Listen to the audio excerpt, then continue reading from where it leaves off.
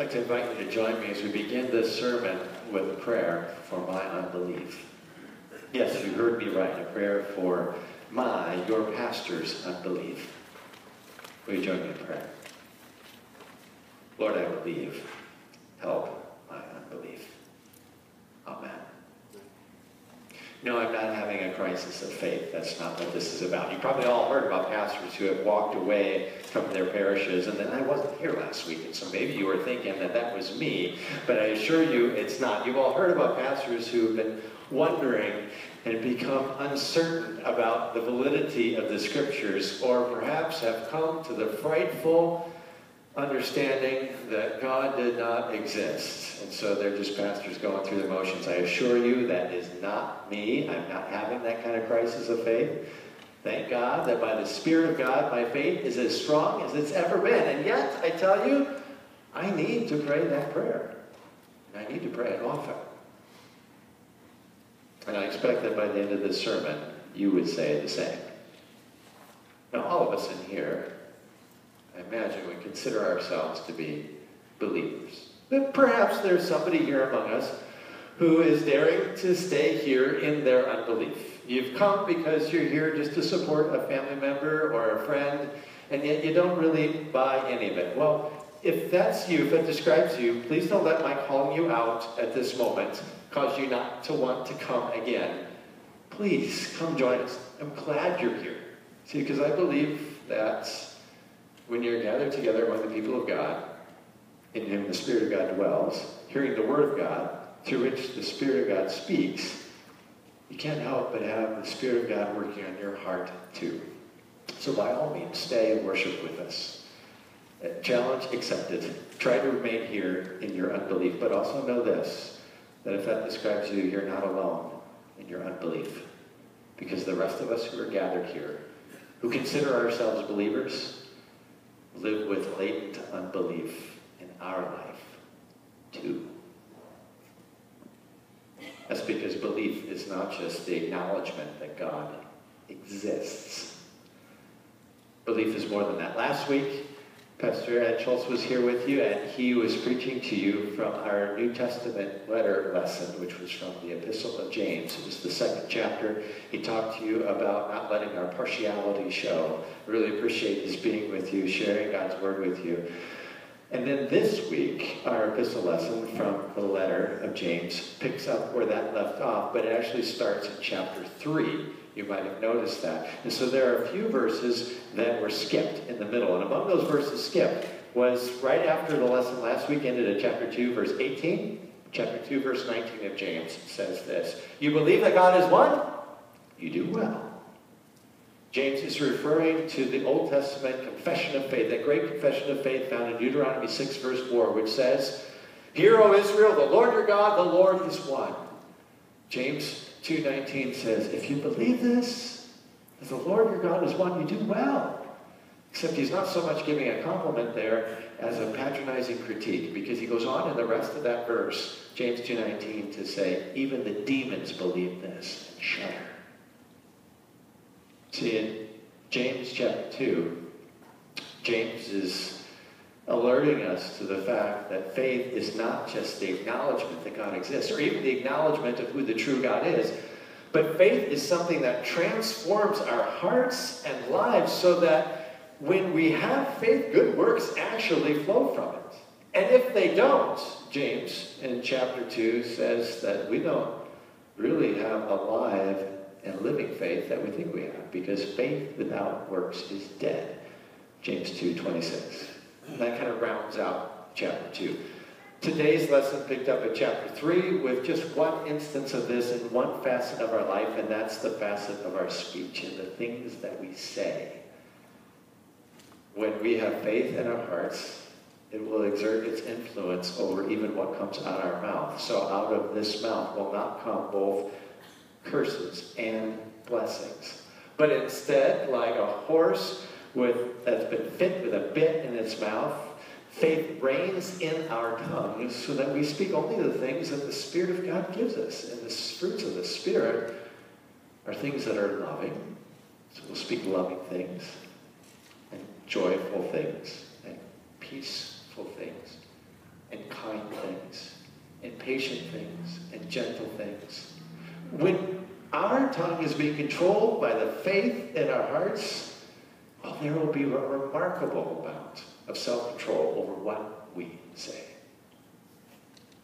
But even as I talk to you about that, just that one simple facet of our lives, maybe you're thinking in your mind about those thoughtless things that came out of your mouth last week that probably shouldn't have been said. And already in this one little facet of our life, we start to recognize that this latent unbelief in our life is exerting its influence. And even as I talk to you about that, maybe you're thinking, well, what did Pastor say last week? That he needed to start with that prayer, Lord, help my unbelief. Although you probably know already where I got that prayer. That prayer comes from our gospel lesson. Because there was a man in Mark 9 who prayed that prayer. And it makes it very apt for us today too, because this man recognized the latent unbelief that was in his life and turned to the only one who could fill him with faith, turned to Jesus. The disciples in that gospel lesson, Mark chapter 9, are also filled with a latent unbelief, but they don't even recognize it. They don't know it. And we can actually identify with both of them, with the man and with the disciples. And that's why we're going to spend our time today in that gospel lesson. Mark chapter 9, verses 14 to 29. You have it in your service folder on page 4. I invite you to open it up and follow along. Or better yet, if you have your Bible with you, open your Bible to Mark chapter 9, verse 14. We'll start there. Join with me at the place where all the crowds are gathering around the disciples because they're in an argument with the scribes and a controversy is building. And then Jesus enters into the scene. That's verse 14. Verse 15, Jesus comes, and all attention for a moment is turned to him, and it quells the controversy. But Jesus recognizes this as a teachable moment. So before it passes, verse 16, Jesus asks the disciples and the crowd, what is it you are arguing about with them? And then there's a man from the crowd who responds. And he says, Teacher, I'll fill you in. And he fills Jesus in. I have brought to you my son because he has a spirit that makes him mute. And when it seizes him, it throws him to the ground, and he foams, and he grinds his teeth, and he becomes rigid. And I brought him to your disciples so that they might cast the demon out, but they were not able, says the man. That's verses 17 and 18. And then Jesus replies to them. And he says in verse 19, O faithless generation, how long am I to be with you? How long am I to bear with you? Bring him to me.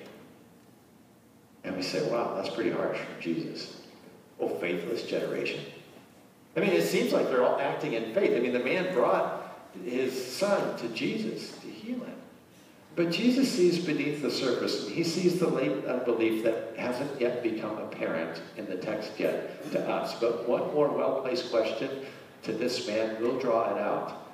But Jesus starts by asking him to bring the boy near. Now, this has often been called, in the Gospel of Mark, the healing of the boy with epilepsy. Because the description of the symptoms that he goes through when this seizes him sound a lot like an epileptic seizure. But let me assure you, there's more here going on than just epilepsy. Because there's a demon involved, an unclean spirit.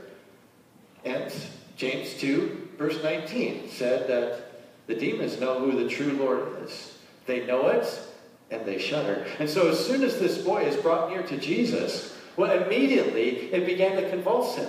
And he fell on the ground and he began rolling around.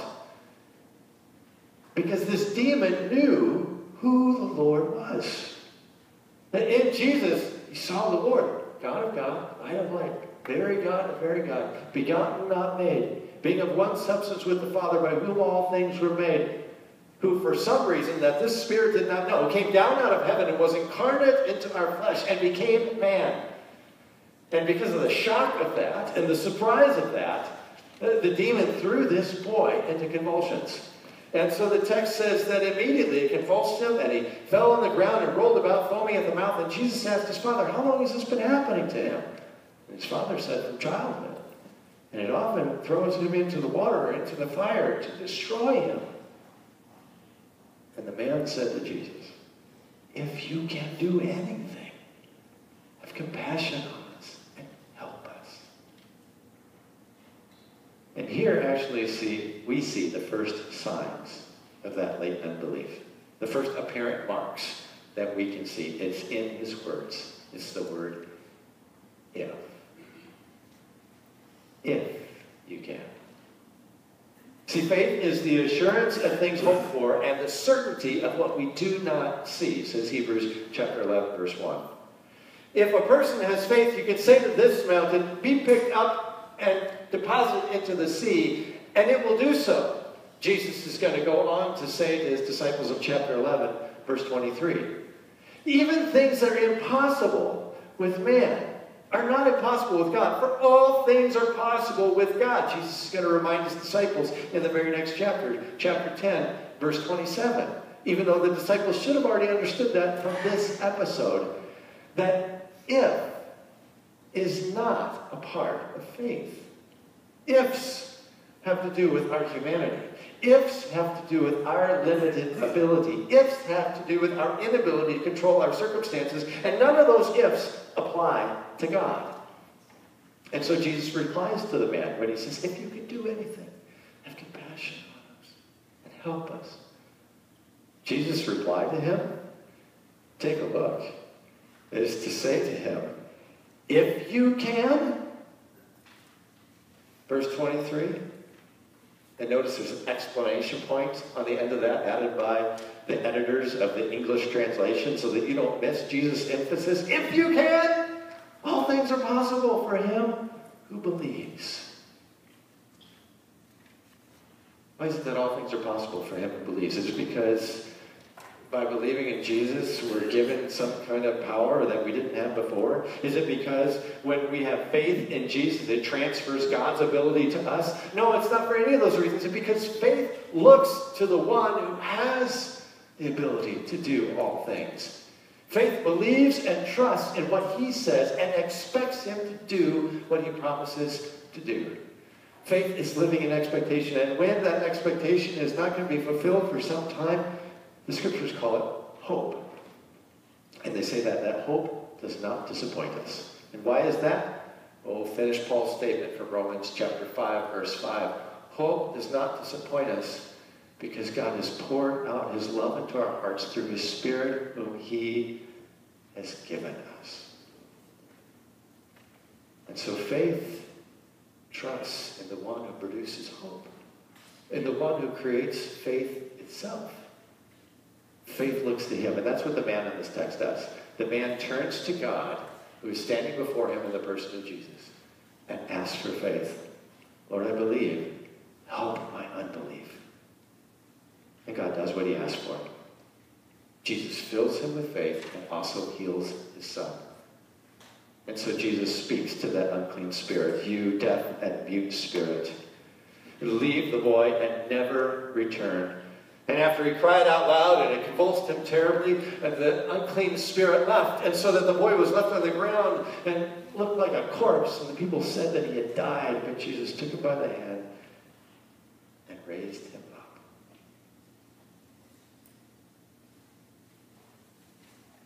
Now you remember earlier in this episode, the Father had told Jesus that first I brought it to your disciples so that they could cast it out, but they were not able.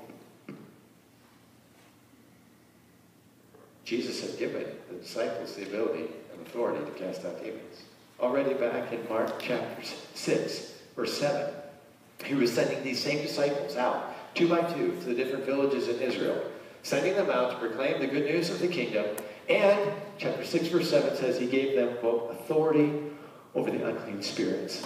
And ever since Mark chapter 6, they have been casting out demons, except this time. And it's bothersome to them. And so after this whole situation is over and the crowd is dispersed and they went back into the house privately with Jesus, they asked him, why couldn't we cast it out? And Jesus replied to them, this is the last verse of our text, this kind cannot be driven out by anything but prayer. Now we'd like to ask a follow-up question. What kind are you talking about, Jesus? This kind cannot be driven out by anything but prayer. What kind? Are you talking about the kind that mimics the symptoms of epileptic seizures? That kind Are you talking about the kind that tries to kill young boys by throwing them in the water or the fire? Are you talking about that kind? What kind are you talking about, Jesus? Except that the disciples asked that question. Mark doesn't record it for us because that question actually leads us down the wrong path. See, I'm convinced that when Jesus said this kind, he's not just talking about a certain kind of unclean spirit or a certain kind of demon. He's talking about any kind of issue that we might deal with, that we need to deal with a power that's not our own. Let me say that again. When Jesus said this kind, he's not talking about just an unclean spirit, but anything that we face in life that we need to deal with using a power that's not our own. It needs to be dealt with prayer.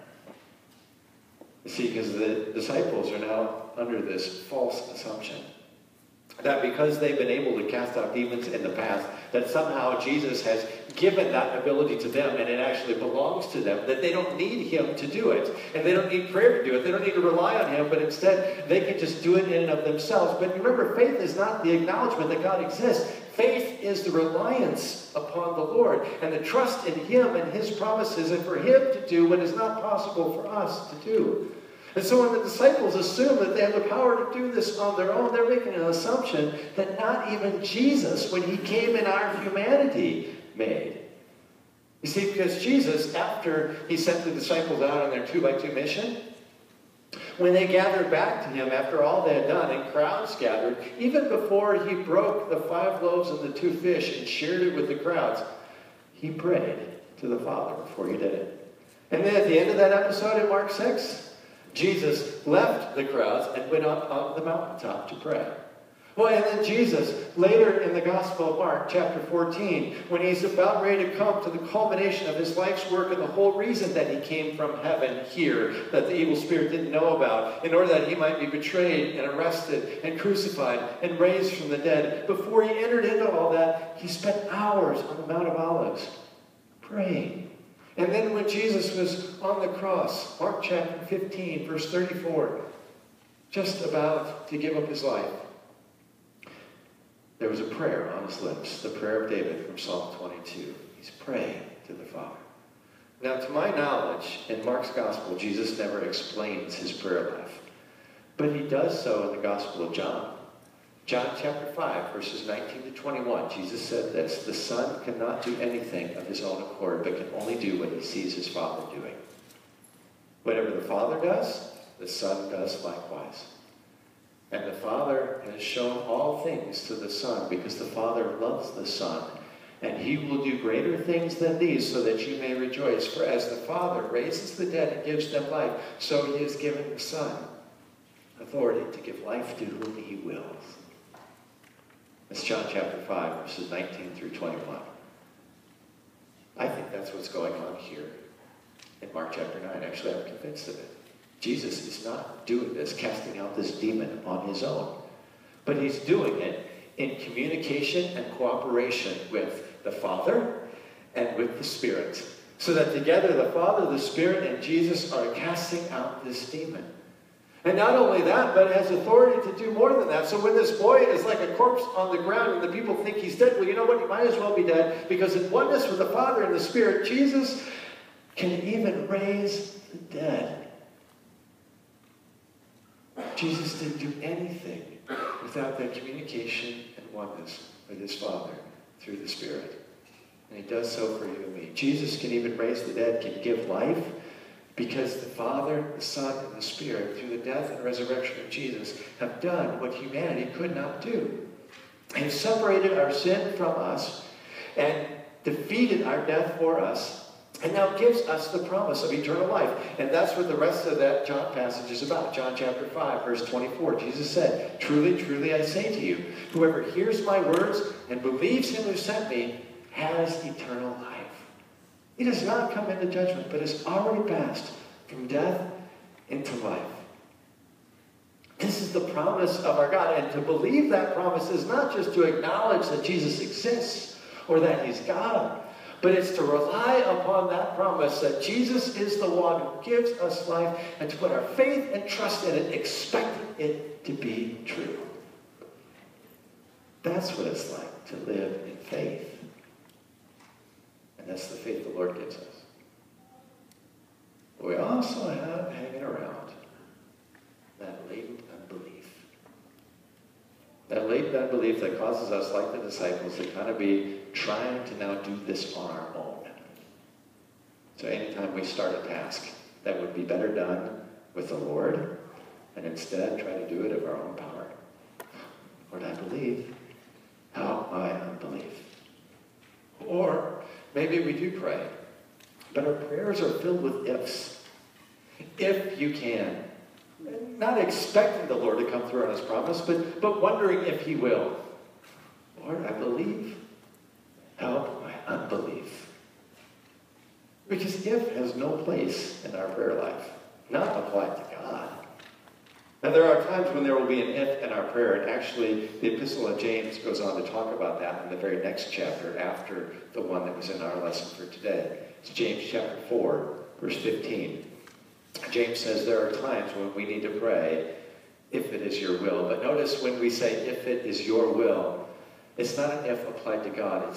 It's an if applied to our ability to discern and know God's will. Because there are certain things in Scripture that God has told us for sure and certain. And of that there is clarity, there is no doubt, there is no if. Things like this. How do you know that God loves you? Does he? The answer is yes. 1 John chapter 4, verse 10. If you want to look it up, says it very clearly. Because Jesus gave his life for us. Well, how do I know that I'm chosen? Am I? The answer is yes. The Scriptures say it very clearly. First, Ephesians chapter 1, verse 4. Even before the foundation of the world, God chose you. Well, do I know that in Jesus I have eternal life? The answer is yes. I just described that to you from John chapter 5, verse 24. But James 4:15 is talking about things that God has not specifically said in his word, like, should we go to this city or that city? Do business here or there? On these types of things, we pray to the Lord with a prayer, if the Lord wills, we will do this or that. And that's not a prayer of unbelief. That's actually a prayer of faith. It's a prayer of faith that God is going to do what he wills to do, and it's a prayer of submission and willingness to comply with his will, whatever that is. That's faith. What's not faith is what I did when I went to this city or that. So a couple weeks ago, I went to that city, Portland. And after I was there for some meetings, I was traveling back on the plane, and I was sitting next to a gentleman who really needed to talk. He had been on a business trip to somewhere in the Southwest, and this was the last leg of his journey home. But the night before, his wife had been in the emergency room. She's been struggling with cancer for quite some time. And her latest episode had landed her in the hospital again, and he was out of town. So he was very anxious and eager to get home and see her and see how she was. And I could tell that talking about it lowered his anxiety, and so he talked, and I let him talk the whole way from Portland to Spokane. And I listened. But there was a time in there also where I got a chance to share with him and encourage him in Jesus. His was not a church-going family. And I got a chance to encourage him to believe in Jesus and put his trust and faith in Christ Jesus, and that his wife being healed or not healed was not going to have anything to do with how good a person she was or how good a person he was, because that's kind of the track he was running down. But instead, he could trust in the death and resurrection of Jesus, because this is where we see how much God loves each one of us and how much he loves you. And so I invited him to just have faith in Jesus. I told him I'd be praying for him. Although in that moment I didn't pray with him there in the plane, because I had the sense that in that confined area he was going to feel very uncomfortable if I prayed for him. So I told him I would, and I also had the chance to invite him to Holy Cross, invite him to come to worship. And as it turns out, he actually lives right over there along Friendship Park. He's close enough that he and his family could walk here to worship. Isn't that an amazing story? But I haven't told you yet, and maybe you're wondering, so where is the unbelief in the story? Where's Pastor's lack of faith? Right, so far, it sounds like a person who came to the disciples because his loved one was dealing with a demon. And cancer is a demon, even if it's not the spiritual kind. It is of the kind that cannot be dealt with except by prayer, because it's certainly beyond our human abilities to deal with it. But I didn't pray with him in the moment. And even though I have since prayed for him, even in the moment when I was sharing with him about Jesus and inviting him to believe in Jesus, I didn't have any expectations that it would happen. I didn't expect that I would see him again. Either that he would actually believe in Jesus or that he would actually come to the Holy Cross. And if you are here today, my apologies for not asking your permission to share this with everyone, and also my apologies for my lack of faith, because obviously God has been at work in your life if he's brought you here. But then last week, I was at Trinity Lutheran Church in Greensville, Idaho. I was coming back from working with the board of directors at Camp Perkins, and on my way back, I had made my way back early enough so that I could stop in and worship at Trinity Grangeville, which is a congregation of about 35 people in a very small little building, so that it actually felt like a full church building with just 35 people. It was wonderful to worship with them, and Pastor Mike Musagates, who's the pastor there, was preaching on the gospel lesson for last week, which was from Mark chapter 7. And in that chapter, Jesus healed a man who was mute and was deaf. And Pastor Musagates connected the word that God had spoke at creation, through which all creation sprung into existence, with the word that became flesh in Jesus and walked the earth for us, with the word that Jesus spoke to that deaf man so that his tongue was loosed and his ear could hear, with the word that we speak to other people when we invite them to believe in Jesus. And he said it's all the same word, and it is a powerful word, and it's a word that creates what it says because God is the one giving it. And as I listened to him, I recognized my unbelief. My unbelief. That even as I was sharing and inviting this person to believe in Jesus, I had no expectation that it would actually happen.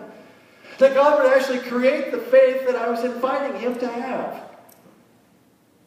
That's what God invites us to do. To believe it. And even as I did that, I begin to recognize now my unbelief. And so maybe by this point you're recognizing your need for this prayer also.